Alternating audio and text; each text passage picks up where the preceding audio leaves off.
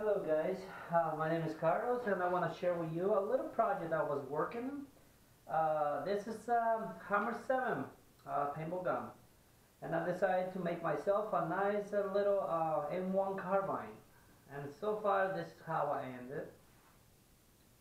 So let me tell you what I got, what I did, and how easy to take it apart, and things that if you want to do it, things that you have to consider, you have to look around and see before you try this. On the day everything works well. So far I got just 6 magazines painted, and I got a small paint job. If you notice, the magazine looks like an old rusted, old metal. That's because the dust stock. This is the original color. This is steel. It's almost like gray, silver, something. And I'm trying to match the color. So kind of come closer now. So the gun too, so it looks like an old metal rusted gun. So I used a lot of parts. The body's in a real M1 carbine that I got on eBay for 90 bucks. The charger handle, it's a real charger handle. You know what? I saw was excuse me. I think it was an aerosol part. I don't remember. But I customized it to make it work. So it looks like it pops out almost like the real deal. It's really comfortable. And it rides under the small rail, so it stayed right there.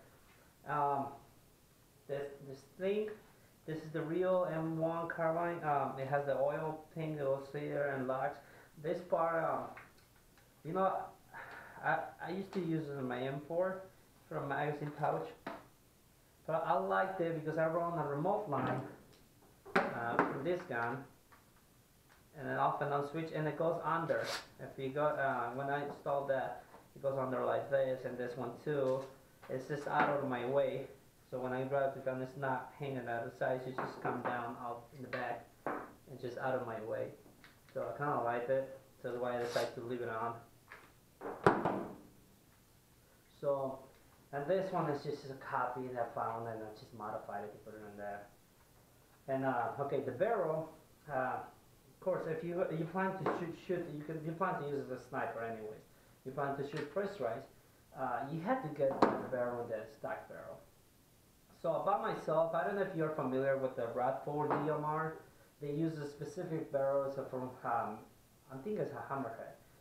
They make the barrel, and so it's what I got myself. It's a 16-inch Hammerhead barrel, rifle barrel, and I got myself this is the stack suppressor from a Hammer 7. I got another one longer, but so far I like this one. And here, this is a little thing that's just by myself. A lot of people are familiar with this camera. It's in the camera. That's the name. This is a shark track, something like that. What it does is one switch off and on. So every time you're locking the target, you just turn it. You turn it on. It takes 2 seconds or 3 seconds, something like that, to turn on. It's like second, 2 seconds, and you're ready to place a shot. The beauty of this camera is that it has a 5x zoom, so you really can see far, far away, and you just can record your shot, see where your shots are landing.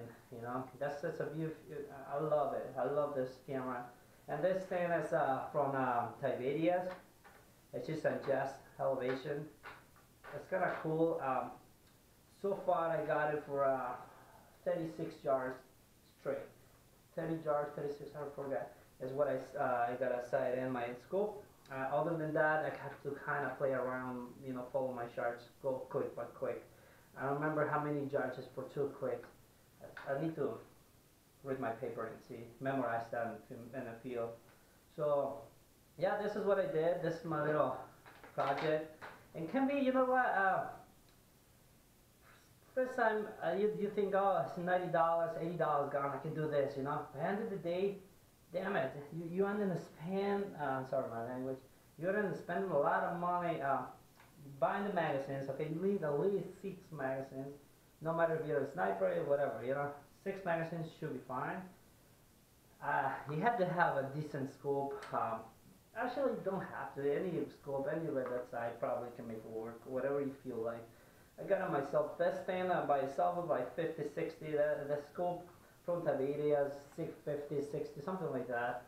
This camera was around 120. The barrel $100. So magazines you spend like almost 200 bucks in magazines. So you know what?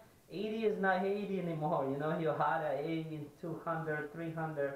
You know what I mean? You add in almost like I don't know how many times. You land in with the freaking for $400-500 gone. You know, and 600 if you added the whole thing. Exactly what. So it's kind of you have to be careful. Slowly you have to upgrade if you don't have money. Because sometimes it's much better just to go and buy yourself a $600-700 gun, like a DMR or something, a sniper ready to go. They messing around, you custom make your own thing. End of the day, it's not working. You spend so much money, so much time, you know. So you have to be careful with that. End of the day, I got lucky. This thing works like a charm, and I love it. And another thing I have to be concerned is cleaning. I don't want to fight in. I don't want to doing too much things to take it apart, they come on and clean it out, oil internals. And this gun, I come out with I don't know, just the only thing I have to remove is this part and this thing. Unscrew the barrel from here, and the whole gun comes apart, and it's a beauty. And sometimes if I can have a paintball breaks inside of my chamber, so easy to clean it up. I just take the barrel out, pull that handle, and I have this squeegee that goes right into and comes all over the barrel. You just pull it out and it cleans the whole thing. It's beautiful. So it works for me just like a charm now. So anyways, this is how I got it. Let me show you slowly, and after that I'm gonna take it apart for you guys and see what I did. Okay, so that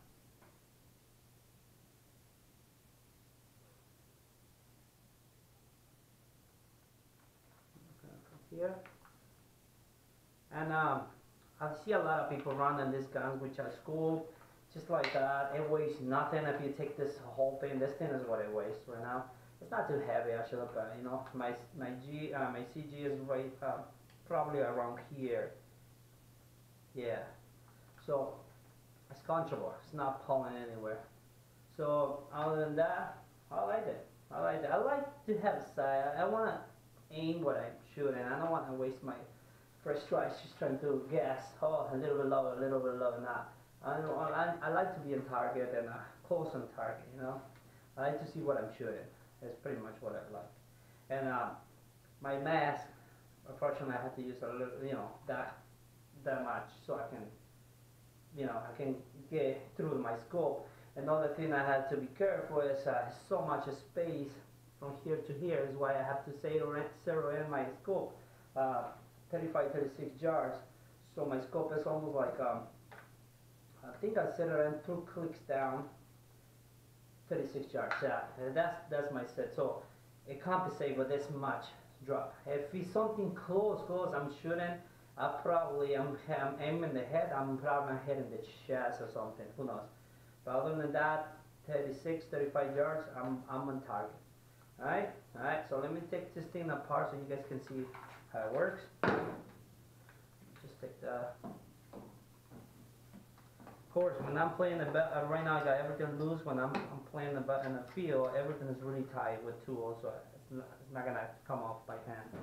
Right now I just want to make everything faster. Okay, the only thing I need so far is I want to remove this guy, and I have a flat screwdriver right there and a knob, and that's then I just hold it there. There you go, and come off. That's all I need.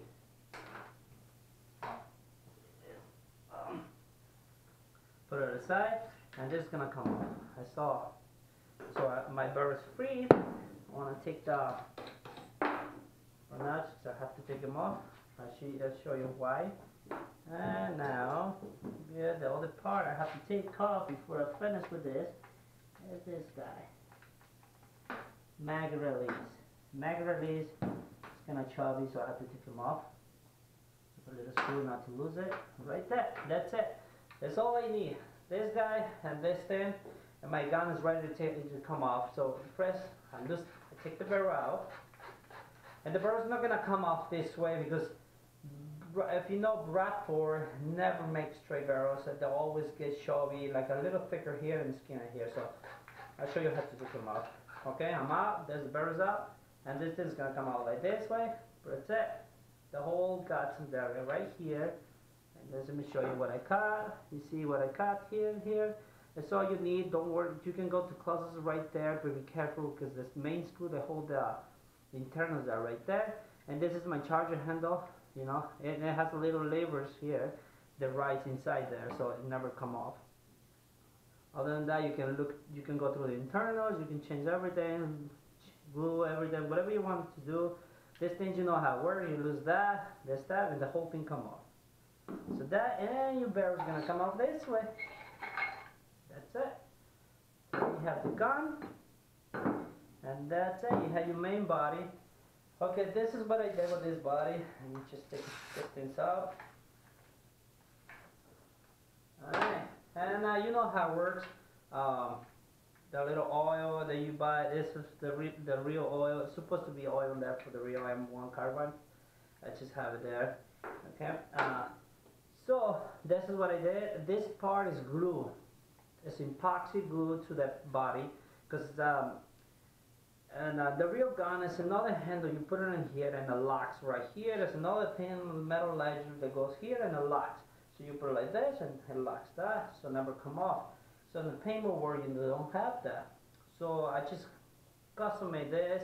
You have to kind of drum on top everything, so you be sure you clear the barrel. Everything is touch and flash before you glue. And I did some stain work here. You know, you work with your Dremel everywhere. Be sure everything fits what you want. And other than that, and actually, if you want to be more creative, the M1 already has a hole in there. They kind of line up with this hole and this. You can get a longer screw and push it up. But you know what? I decided not to do it because I don't want to play. I want to be sure this thing is tight. It's not going to shoot back on me or something. Who knows? So, because there's a lot of pressure for the air. There's 3,000 psi in that thing, so I want to be sure the screw is really in, you know. So I decided not to play around with that. So that's just the body in here, and that's it. And so for me to put it back, I just do the same process. I just put the barrel back, what I want, the body there, and that's it. Oh, this thing. You should have resin that, and that's it. After that, you just line out your barrel. You know, you put it on, screw in there, your barrel there. That's it. And the barrel starts getting tight, nice. And that's it. After that, you just put your micro release, put the thing back, and you're done. You're done cleaning your gun. Probably gonna leave it outside because I wanna clean it out. But anyway, that's it. That easy. No more big screws running around everywhere. So yeah, this is my project, guys. And so far, I used to own a DMR and a 47 DMR, and I get more questions about this gun actually than the other gun. So because you know what, everybody can buy a Hammer 7. Everybody, it's affordable. It's at $80, $89. You can get an EV for $50, $60. So if you get like this, you want to custom make your own. You can get bodies. If you look around for $30, M1 carbines bodies, and at the end of the day, you want to spend like $200, and you do the same thing. I just don't want to lose my time and everything. Just go to the store, buy a brand new M1, Hammer 7, got a freaking $89, the whole kit for the carbine, and I just go forward. And the barrel, yes, you know what? I recommend you to get a Hammer 7 barrel from Radford. It's a straight forward. You don't need any adapters, nothing. There's a Spyder threaded. It goes straight to the gun. You don't have to do nothing like Hammer set barrels and companies. You have to get it that kind of adapter or something. It's so weird. But these guys, you don't have to. You just go straight forward, and that's it. And you got yourself a nice, reliable sniper rifle. The only the thing is why people like to shoot a Hammer 7 has something that like a DMR. If a DMR is a crossbow. Crossbow is like it's just kind of air. You don't see any the whole ball back and forth heading the pistol. You don't have that in this kind of gun. You only have the punch of the air. It's smooth. You don't it's a closed ball. It's a pretty much like almost like a pump action, and that's what I love about this gun. And so the first try comes smooth. It's not tumbling all over the place because you have the blowback back and forth, boom, boom, boom, hitting it. So that's why a DMR, any sniper rifle that has a bolt action is so accurate because it's nothing hitting the paintball. It's just a smooth forward, and that's why you have to cock every time. You know, you have to kind of cock back and shoot it again. So it's the beauty of that, you know. But other than that, that's good. Another thing you have to do is you have to remember this. If you're familiar with a Hammer 7, you kind of adjust to the velocity through the barrel. They give you a kind of, you know, tool, long tool. But when you change the barrels, just that's it. You need to modify that tool. So I did. I have that tool is like a screwdriver size adapters, you know, that you put on your screwdriver. The other ones that you put any size, any kind of thread.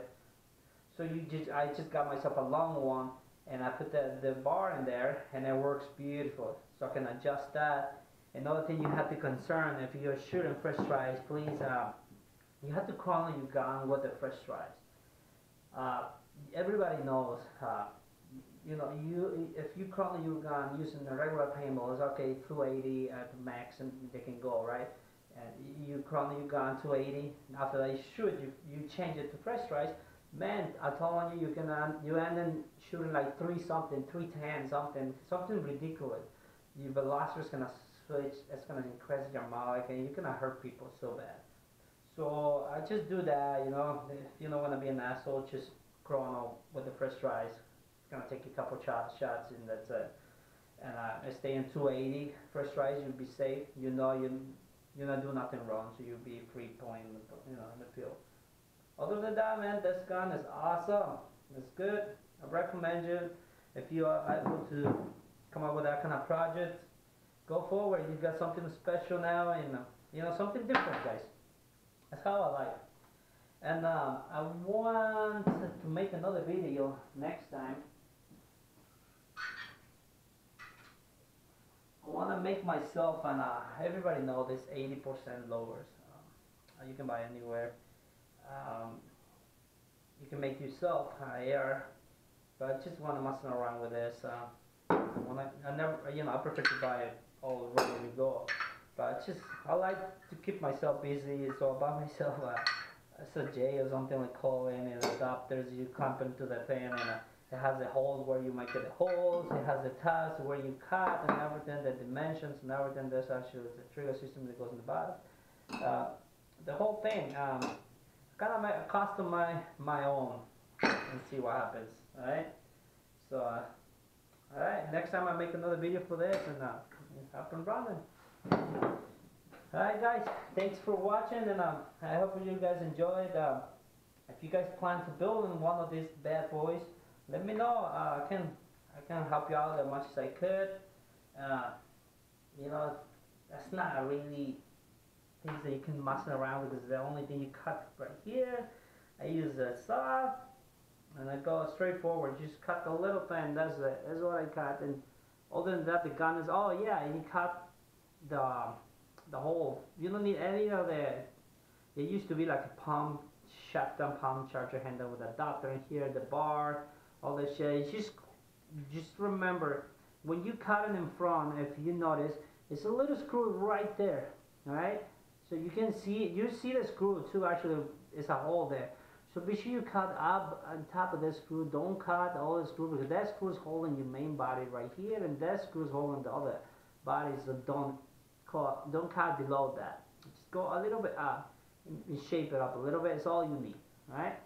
Just remember that. This is very important. Other than that, you're good to go. The gun is gonna shoot the same without all these plastic things. The gun is gonna still perform the same. Alright guys, so I hope you enjoy it. Let me know if you guys got any questions.